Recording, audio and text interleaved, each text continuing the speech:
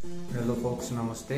हामी एकचोटि फेरि एउटा नयाँ भिडियो लिएर तपाईहरु सामु आएका छौं र आज हाम्रो भिडियोमा हामीसँग छ पोको। पोको is a very young female miniature puncture.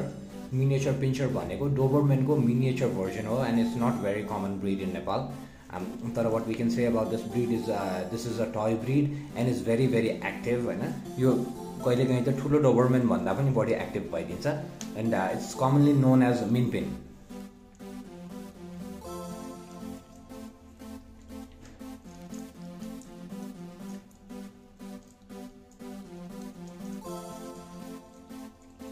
र पोकुले चाहिँ यो भिडियोमा चाहिँ आफ्नो डिनर गरिरहेछ हैन। You can C she is having some र meet. So in this video we want to talk about पोकुज diet हैन। नट जस्ट पोकु, संसारमा सबै कुकुरको बेस्ट डायट भनेको चाहिँ र मीट नै हो हैन। र मीट भनेको चाहिँ भगवानले बनाएको डग फुड हो। हामीले यसको बारेमा धेरैवटा भिडियोहरू गरिरहेका छौँ। पहिला तपाईहरुले हाम्रो भिडियोहरू युट्युबमा, फेसबुकमा, इन्स्टामा यो बारेको पुरानो भिडियोजहरू भेट्न सक्नुहुन्छ।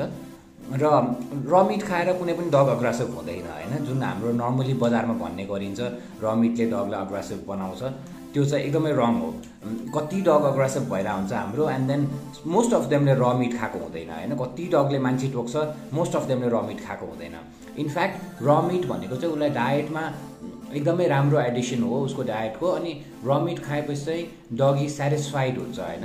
डगीले पेटबाटै स्याटिस्फ्याक्सन पाउँछ अनि उ चाहिँ अब सुङ गरेर कहिले के खाउँ गरिरहँदैन। अनि that means you will have a stable डग हैन एज कम्पेयर टु नन र फेड डग। र फेड डगहरू स्टेबल हुन्छ, उनीहरू चाहिँ रेस्टफुल हुन्छ, उनीहरू काम हुन्छ बिकज देयर स्टमक इज फुल हैन, देयर स्टमक इज स्याटिस्फाइड। तर अहिले बजारमा चाहिँ कुकुरलाई काँचो मासु दिनु हुँदैन, कुकुरले काँचो मासु दियो भने टोक्छ, बिरामी हुन्छ, मर्छ भनेर धेरैवटा कुरा गरिन्छ अनि डग फुड बेच्न खोजिन्छ हैन। This people who are call themselves medical professionals, dog professionals and all, they'll tell you that you cannot feed raw meat to your dog because your dog will get sick, might die of raw meat or even get aggressive, and then they tell you to buy some dog food. Not just some, buy staple amount of dog food for every day, and that way they are making business. And it's good that they're making business, but at the same time what they are doing is they are degrading your dog's health. Your dog is not satisfied. Once a dog does not have raw meat हैन, अब raw meat को access नभएको डगको पेट कहिले पनि स्याटिस्फ्याक्टरी हुँदैन हैन। अनि यसले जहिले पनि फोहोरमा पनि मुख हालिदिन्छ, खानेकुरामा पनि क्रेजीनेस देखाउँछ, फुड अग्रेसनहरू पनि डेभलप गर्न सक्छ हैन। बाटोमा हिँड्दाखेरि पनि तपाईले कहीँ र मिट भेटाउनु भयो, वा मिटको टुक्रा भेटाउनु भयो भने तपाईलाई बिर्सिन थाल्छ तपाईको डगले। These all are because your dog is not satisfied. तपाईले डग पालिसकेपछि त्यसको पेटलाई नै स्याटिस्फाई गर्न सक्नु भएन भने त्यसपछि विभिन्न खालको प्रब्लमहरू आउँछ and it's a very crazy situation out there. So we really recommend that people feed there dug real diet so that dogs are स्याटिस्फाइड, they are more healthy. Look at पोको हैन, पोको सानो टय ब्रिड भए पनि C is so healthy, so स्याटिस्फाइड। And look at the shine in her coat. हामीले नुहाइदिएर shampoo लगाइदिएर shine निकालेको होइन, it's because of there food. And हामीसँग धेरैवटा कुकुर छ, we been keeping dogs from 10s and 20s वर्षदेखि एन्ड सबैजनाले चाहिँ र मिट खान्छ। यिनीहरूको बच्चाहरूले पनि र मिट खान्छ, यिनीहरूको बच्चा पनि र मिट खाएको आमाको बच्चा इज भेरी डिफरेन्ट फ्रम र मिट नखाएको आमाको बच्चा।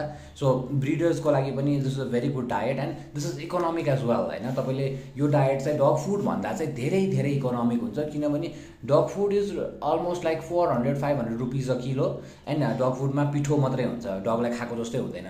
Where as this meet can be like 100-150-200 rupees a kilo and then यसमा चाहिँ सबै कन्टेन्टहरू एकदम पावरफुल कन्टेन्ट हुन्छ, जसले गर्दाखेरिमा चाहिँ तपाईँको डग बिरामी पनि हुँदैन, तपाईँको डगलाई पेट पनि भरिन्छ र तपाईँलाई ओभरअल कस्टमा पनि यो धेरै कस्ट इफेक्टिभ हुन्छ। अनि तपाईँको डगको हेल्थलाई चाहिँ कम्प्रोमाइज गर्नु पर्दैन हैन। एन्ड डग चाहिँ काम, पेसेन्ट र स्याटिस्फाइड हुन्छ। या ट्रेनिङ इज अलवेज नेसेसरी, तर ट्रेनिङ भन्दा पहिला डगको हेल्थ इज मोर इम्पोर्टेन्ट हैन। We are going to train a dug but we will only train a healthy dug. We don't want our dogs to be unhealthy and then trend हैन। So that's very inhumane thing to do. So we really suggest you do a research upon raw feeding and YouTube ma, Facebook ma, and then go for it. Thank you so much.